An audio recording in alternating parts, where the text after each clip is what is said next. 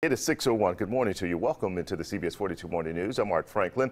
Lawmakers and Vice President Pence making their way back to Washington to work on several projects. Jamie's in our digital newsroom with a look at what's on the agenda this week. Jamie? Well, you mentioned that the president's tax reform proposal, but there's also another issue looming, Art, a possible government shutdown on Friday. And this prompted Vice President Mike Pence to return to the nation's capital.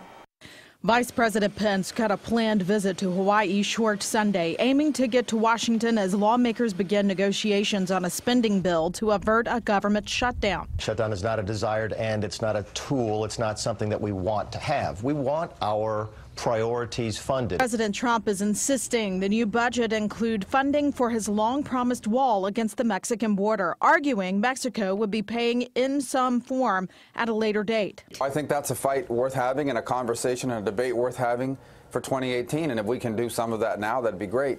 But we cannot shut down the government right now. Democrats in the House and Senate, as well as Republicans in the 4 states along the U.S.-Mexico border, remain opposed to the idea. The wall is, in my view, immoral, expensive, unwise. In a tweet yesterday, the president issued a veiled threat to Democrats opposed to the proposal, saying Obamacare is in serious trouble.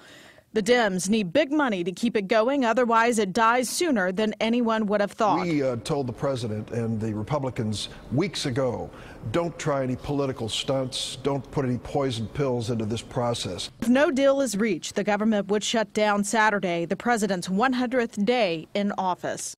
Well, the White House is expected to address another Trump campaign promise this week with Wednesday announcement on tax reform. And President Trump plans to mark his 100th day in office with a rally in Pennsylvania.